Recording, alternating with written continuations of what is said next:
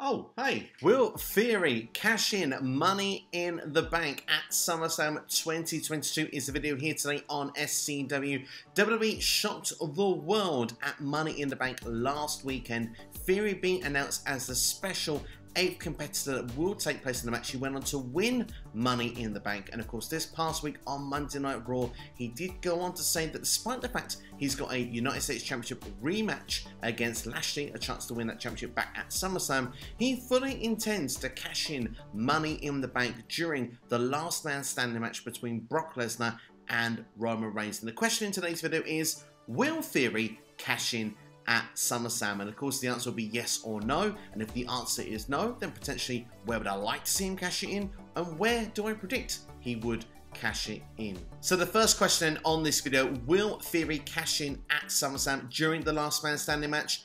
I believe he will attempt to, but I don't think he'll be successful. I can see him perhaps being put into peer pressure from the board of directors or backstage, that he would go and run out with the briefcase, and I think that he may run into the ring and either then think better of it, probably looking at a defiant Roman Reigns or a Brock Lesnar, or he could run out halfway through the match to get an F5 for his trouble. I can see him getting thrown around a lot by Brock Lesnar because I think fans would be on side with that idea. I don't see the idea of him cashing in on Roman Reigns in general either. So for me personally, I'm going to say it's not going to happen, even if it is teased throughout the show. And I don't think that Theory will be winning the United States Championship either. But that leads to the question, when will Theory cashing Money in the Bank? So I'm going to give you a couple of ideas of what I'd like to see happen, then a full prediction of where I think it will happen. So where or how would I like to see it play out? Well, first and foremost, if you are new to the channel, you have not heard this idea from me before. If you are a regular over many years, you know for me, I like the idea of a long time with the briefcase, a chance to establish a star, go into some long-term feuds, maybe go higher profile feuds for Theory, make him seem in and around that main event so it doesn't seem so alien when he does cash in, and if he is then to win a world championship for the first time. And for me personally, I'd actually like to see Theory hold it towards like the last few weeks, because you first have got that idea of, well, he's got to cash it in soon. Is it going to be this week? Is it going to be the next show? And time is also running out, so where it's usually the vulnerable champion, the actual person with the briefcase starts to become vulnerable themselves, because the champion is expecting a cash-in. Where it suits Theory's character so well, being an arrogant heel, it could be quite fun to see another side, a different layer of Theory, perhaps a more vulnerable side as well. You can see him trying to cash in at different places throughout the year and not being successful, but knowing he has it, he's always arrogant, he's always cocky and saying, I've got all the time, I'm like the young gun, time is on my side, I'll cash it in when I fancy. But if it comes to a point where, like I say, it gets near the end, things will start to change, and I think that could be a fun storyline to see play out. An alternative idea, if WWE don't want to wait that long, I think the Survivor Series could be a fun place to do it. You've got Raw versus SmackDown, and a lot of people say that Survivor Series doesn't mean the same anymore. To me personally, it's still a top 4 pay-per-view.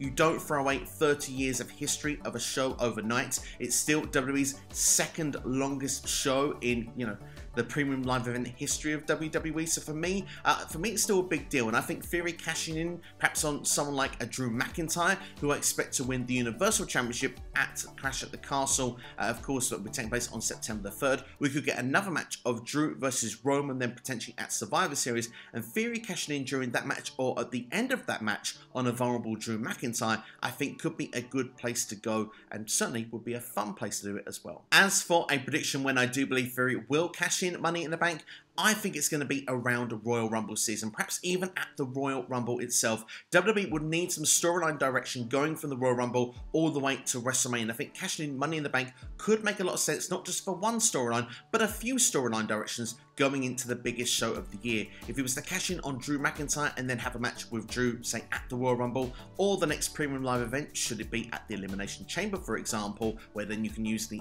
other chamber structure to determine another one contender, I think this could be a good way around to actually making a few plot holes and storylines. I think Theory will be taking on John Cena at WrestleMania this year, and I do think as well it would make sense for Theory to keep that briefcase, in my humble opinion, because him versus John for the briefcase John Cena could go for that 17th world title. I think that would be a great fun storyline, but I think that perhaps maybe Theory would be a young world champion and just use that to rub it in John Cena's face all the more. He's still got all the cocky heat, he's still got everything else going for him, and if he can go into WrestleMania in a program with John Cena and come out the other end as a victor, I think then Theory is on the next level, especially the fact that he would be a one-time world champion. Whether he is still holding that championship or not is a different story. Perhaps he keeps the championship and goes against John Cena at WrestleMania next year. We'll have to wait and see, but certainly could be a lot of fun to see how it plays out. But I think the Royal Rumble probably is the right place, I think, to predict that WWE will do that cash-in.